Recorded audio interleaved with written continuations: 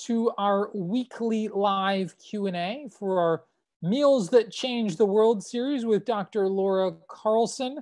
Over the next, excuse me, sorry about that. Over the next 20 minutes or so, Laura Carlson and I will be jumping through the great questions that you sent us this week in response to lecture 2.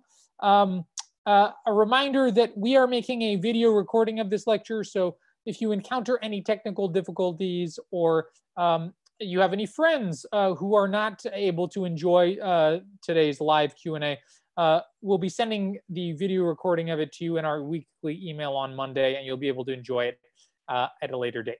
But in the meantime, it is, as always, my great pleasure and privilege to welcome our fearless culinary leader, Dr. Laura Carlson.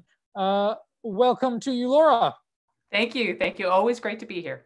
All right. So I'm going to dive right in. We received a wealth and abundance, a cornucopia of great questions this week in response to your fascinating survey of the great meals of Roman Pompeii. So I'm going to jump right into it with a question from Roseanne, who asks, did women have meals or social gatherings for themselves similar to the dinner, the great feast that you described at the center of lecture 2? This is a great question, and it has a couple of different parts in terms of answering it, because in terms of women attending dinner parties outside the home, prior to the 2nd century BCE, we don't have that much in terms of evidence of women doing a lot of, say, entertaining, at least outside the home, attending dinner parties outside their own home. Actually, it was kind of a social moray, if you will, that a woman who did attend a dinner party with anyone outside of her family or outside of the home was seen to be, well, face a little bit of social castigation, if you will. Now that does change, as I mentioned, in the 2nd century. Women do start attending outside the home dinner parties, and even outside the home dinner parties with men, although some conservative eyebrows may have been raised about this. One famous example of a woman who apparently loved to dine out and anywhere in Rome was Sempronia, who was the wife of Brutus. If you know your Roman history, you'll know that was the consul who was responsible, or partially responsible, for the assassination of Julius Caesar. And so apparently she was a frequent attendant at dinner parties, loved to dance apparently. But yes, she was also the object of quite considerable Roman elite gossip at the time for the fact that she did love to go out entertaining.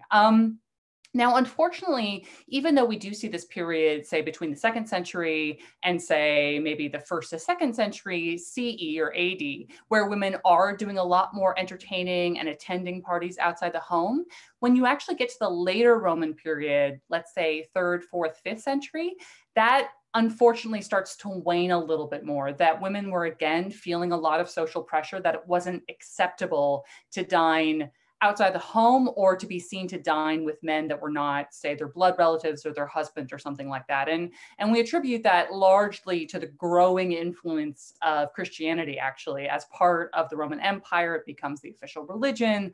And that seems to go hand in hand with women being kind of restricted a little bit more in terms of their social engagements. Now, when you ask specifically about meals and social gatherings for women, I can't say necessarily I can point to a specific dinner party, but we do have evidence of annual feasts that were specifically dedicated to married women and mothers in particular, and kind of these feasts that were celebrating motherhood and childbirth. And that often featured dinners or, let's say, gatherings that were very women focused. So there was an annual feast that was usually celebrated on March 1st, known as Matronalia. And it comes, you can see maybe the word matron in there.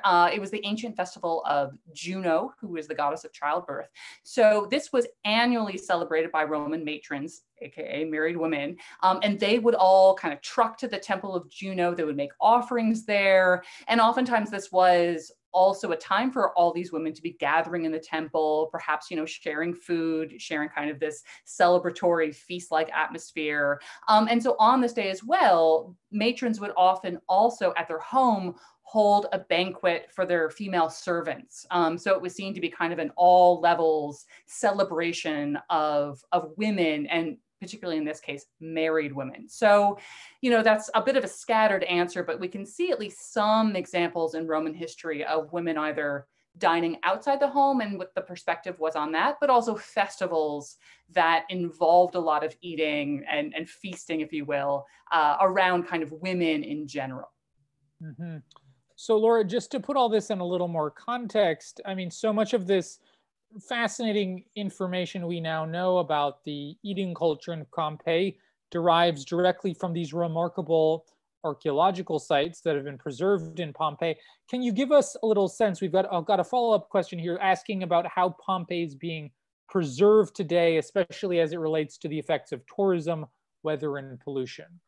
And that is a great question. And it's something that Pompeii historians, archaeologists have wrestled with, and you could say they wrestle with any archaeological excavation, but in particular because Pompeii is such a world famous, celebrated, and unique archaeological excavation, and one you might say is an ongoing archaeological excavation. As I mentioned, I think in the lecture, that a lot of Pompeii actually hasn't been uncovered yet, that a lot of it still remains under those layers and layers of ash. And, unfortunately, the process of archaeology is by nature a destructive one, that in digging down, in uncovering these great artifacts, in learning all this information that we are about Pompeii, you are necessarily also destroying things as well. And even as careful as archaeologists are, they are aware that once they excavate something, there's no going back. There's no kind of putting the lid back on the box, and any decisions they make will have repercussions for any other excavation that is to come.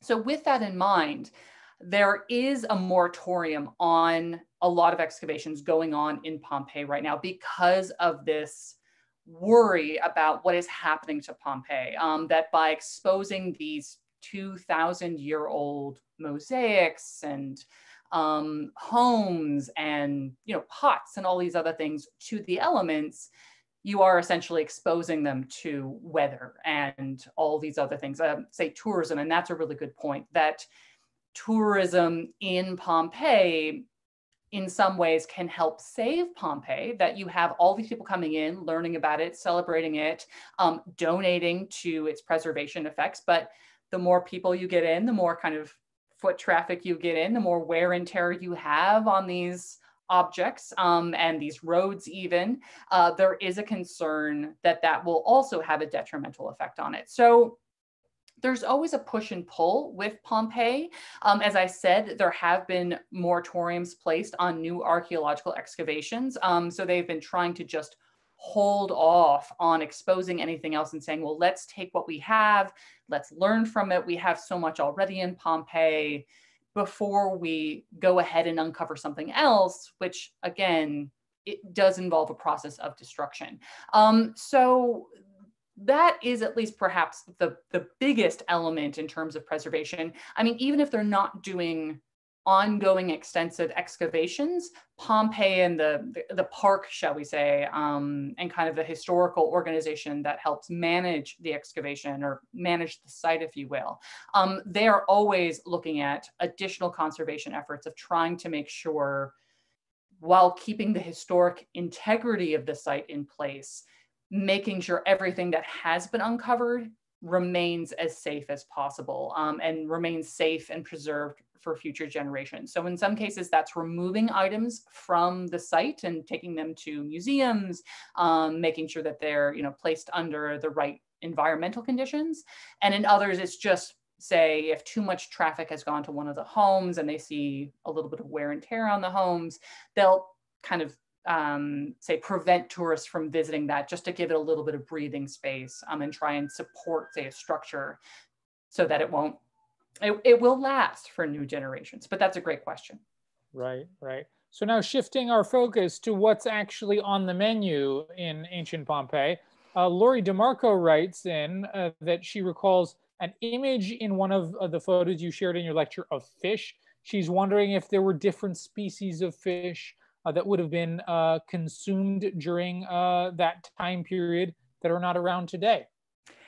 I love the specificity of this question. And because the Romans were such detailed record keepers, from soup to nuts in terms of what they were eating, how they prepared it, how much it was sold for when fish was caught, we can actually learn quite a bit about the fish market or the seafood market of ancient Rome. And we do have to remember that Rome, we just kind of say Rome very generally, but we are talking about, well, a monarchy, a republic, an empire over very different periods. I mean, really hundreds of years. So just as things change in terms of value, things change in terms of what's trendy to eat, what people want to eat, it is exactly the same way in ancient Rome. So in terms of fish, I'm not sure we can specifically identify any fish that were around in the Mediterranean and were being consumed by the Romans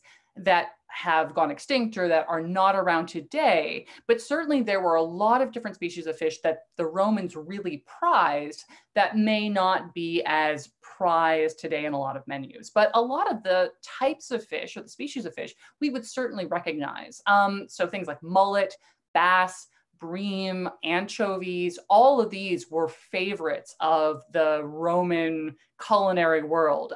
There was generally a rule of thumb that the bigger the fish, and this certainly goes today, the bigger the fish, the more valuable the fish. So things like bass and tuna and things like that, higher commercial value. Along those lines, very similar to today. Marine fish that was taken out of the Mediterranean, usually a little bit more expensive than freshwater fish. That just was kind of a general, a general theme that seems to endure across the entirety of the Roman world. Now, we do see some interesting things that go in and out of trends. For example, mollusks used to be quite a rarity, a very expensive thing to provide to your guests on your dinner table. And so there was actually even a legislation in, I think it's like 100 or so BCE, where the emperor issues an edict that you actually can't serve mollusks on your dinner table because they were seen as this just extravagant luxury kind of waste, that people were just putting tons and tons of mollusks on their dinner tables and they were just wasting them all and they weren't eating them all. But if you go just a couple hundred centuries later, mollusks now have no social value at all. And they were kind of seen as, something that you ate if you couldn't afford a better version of seafood. So again, all these trends are changing, as you move to different time periods in the Roman world.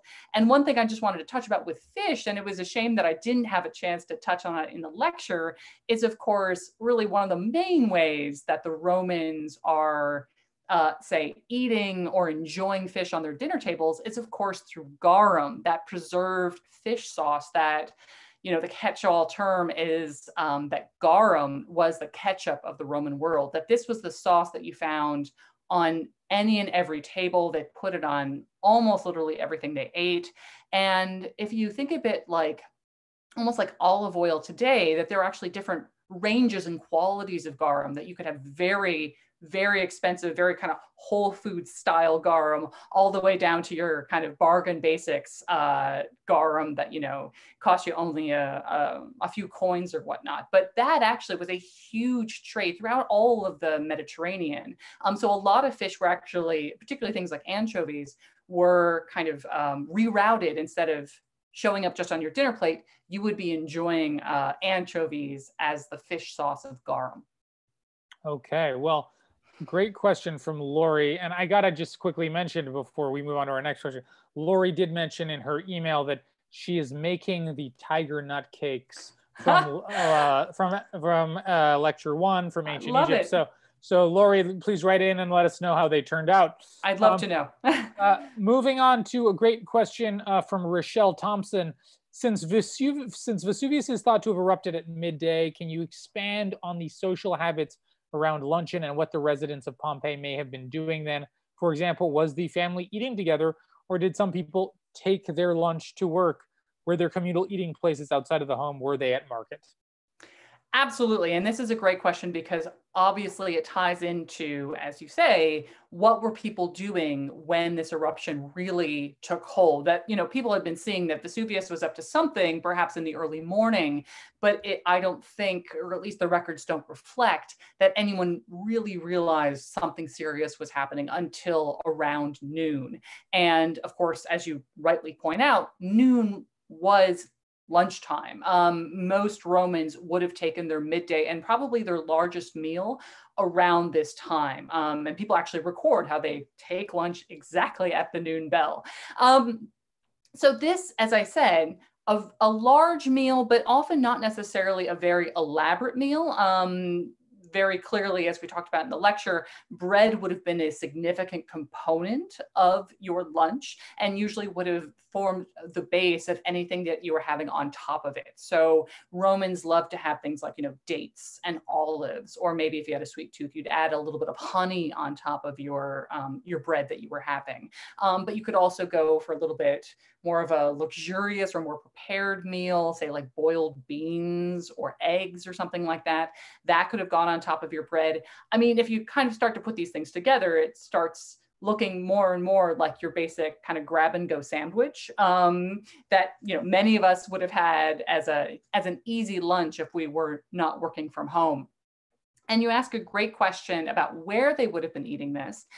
I mean, certainly if you were working in the home, you would have had lunch likely in the home, but it was much more likely that you would have gone out and gone to one of the thermopolia, which were the essentially fast food restaurants of Pompeii and the Roman world. And there were dozens of these available in Pompeii. And most of the time when you would go, they would have, of course, bread for you to have and form kind of the base of your sandwich. You would also have perhaps an option to get a glass of wine to go with your luncheon meal. But then they would have these very large urns placed and almost built into the countertop or bar of the thermopolia. And they would have filled exactly with what I was saying, olives, dates, cheese, perhaps, a bean dish of some kind. And so that you would, or the kind of thermopolia host, if you will, would kind of ask what you would like out of the urns that had been prepared for that day and kind of assemble your little grab and go sandwich. And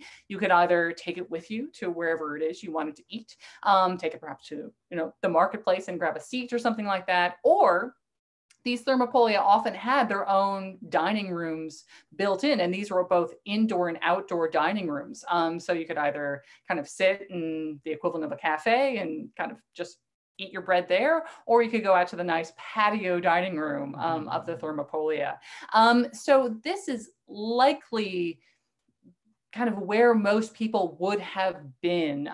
Certainly many in the home. I don't think a lot of Romans would have needed or felt the necessity to return home to have lunch. They would just hang out at the local thermopolia, or you would actually go out to eat at the thermopolia at midday to get, your favorite kind of dates and olives sandwich from your local grab and go. Mm-hmm. You paint a lovely picture there of eating al fresco under the sun of southern Italy, and until suddenly the storm clouds rise on the horizon. Yeah, exactly. Yeah, absolutely. And actually on that note, Laura, I was mentioning to you in an email we were exchanging the other day.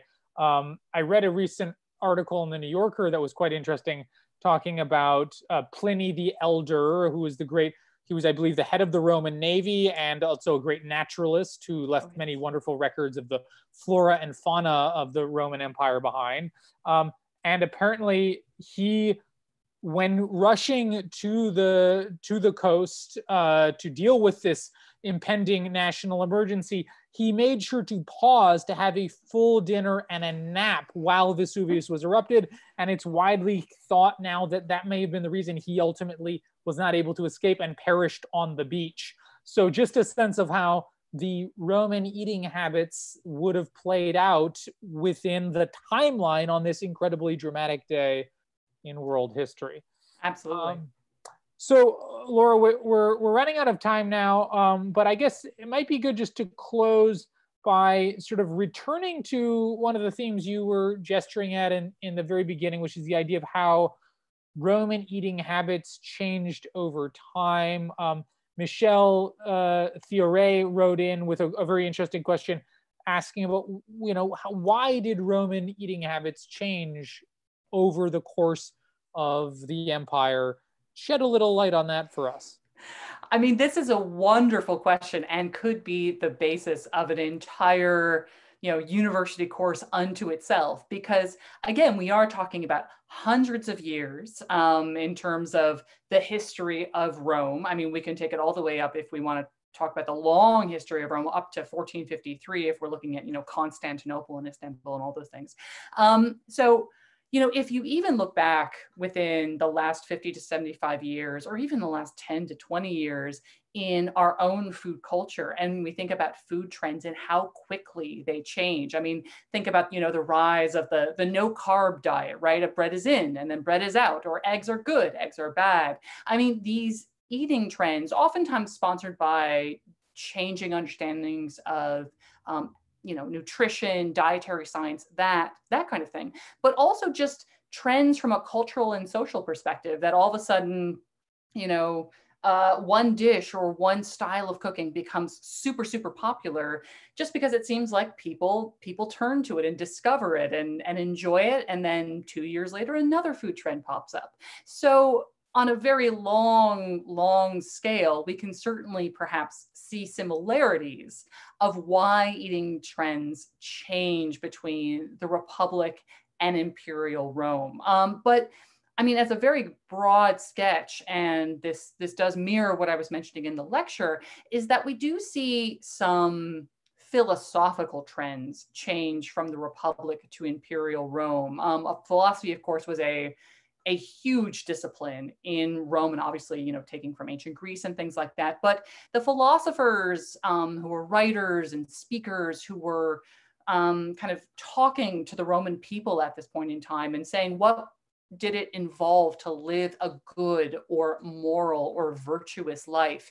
We do see a shift in what the writers from the Republic era are writing to those writing during the imperial period. And perhaps those are the things that we can draw on to note what is changing in terms of food and what they're eating. So during the Republic, it was all about moderation, keeping things simple, appreciating constituent components for themselves. So, this would be along the lines, I don't want to, draw too many comparisons because, the more you dig into them, the less they actually work. But I think it is helpful to think of them in these ways of talking about, say, farm produce of, all right, I want the organic tomatoes, and you really should appreciate, the best tomato or the most,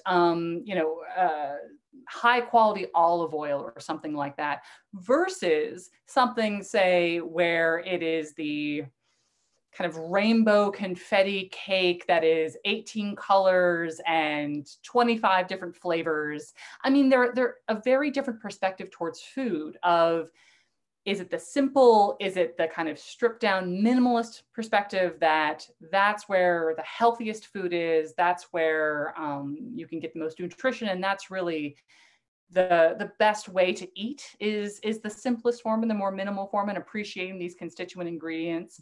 Or is it all about how complicated can we make these dishes? How many different components, different ingredients, how much can we show off in terms of opulence through a single dish, where it's going to be an 18-tier cake, or it's going to be a 25 different kind of meat turducken, something like that.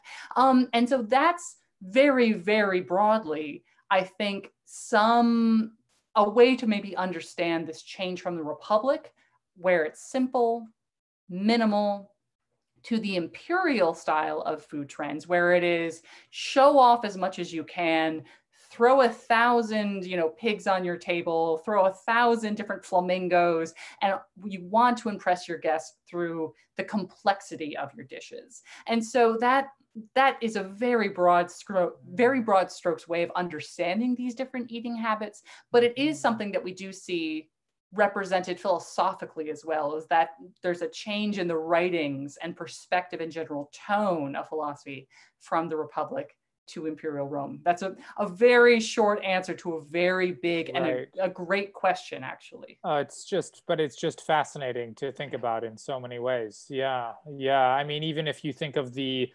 comparison people draw between the way Italians in Italy make their meatballs, which tend to be very small, and then the meatballs that their Italian American relatives who came to America and took on the largesse of the American Empire make, which are ginormous things that are the size of your head. Yeah. Yes. So still, these questions of philosophy as it relates to food and opulence and empire, all these questions are still with us, and they'll I think linger on in our upcoming lectures. So that's all the time we have for today. But we are zooming ahead now in lecture 3 to the Aztec Empire.